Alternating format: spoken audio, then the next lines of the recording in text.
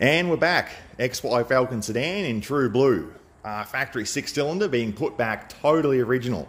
Now, most of these things get turned into GT Falcon replicas, you know.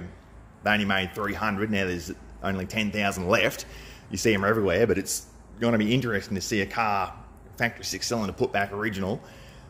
And, hey, they've all got some rust in them, right? Some rust.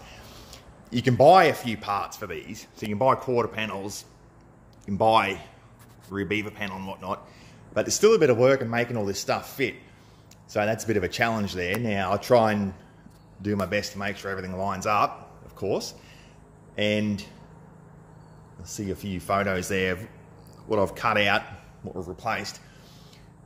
Boot lid, you can't buy them, so had to repair lower part of the boot lid, rust all the way along there.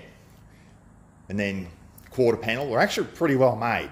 So they don't fit perfect, quite as good as original, but they're certainly worth the money. They are expensive, but certainly worth buying. And then same with door skins. I think replaced the whole right-hand side of this car is replaced, right? So new door skins on the right-hand side, new front guard, new bonnet, and then of course, yeah, my favourite part of the car, the cowl panel, or lower plenum chamber. Look, not as bad as the last one, but still bad enough.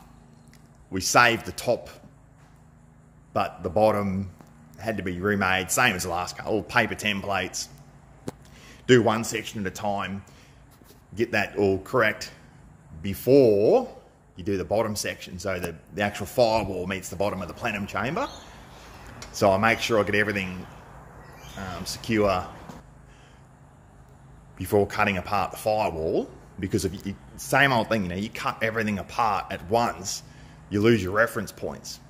You can be done, can put stuff back together, but it's just a lot easier if you just do one section at a time, if you can, because some cars that are so far gone you can't.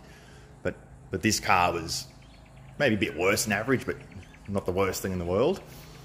And then of course, yeah, the floors. You can't buy a full floor yet. Eventually they'll probably make them, but for now, have to do 4 quarters and then inner sills as well.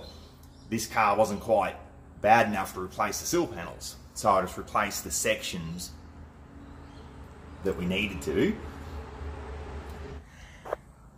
And then, yeah, just the engine bay. Engine bay was pretty good in this one. The front radiator support was damaged. It was actually falling off. It had a bad repair, actually. Well, all these things have had bad repairs. The old battery tray, or battery apron, was holding in by 3 brass welds at the top. I cut them off and the whole thing just fell out. So yeah, you got to watch that kind of stuff. That's why you replace it. And yeah, original left-hand guard still and left-hand front door skin. That's the one we didn't replace. It was pretty good. But yeah, overall, she's done.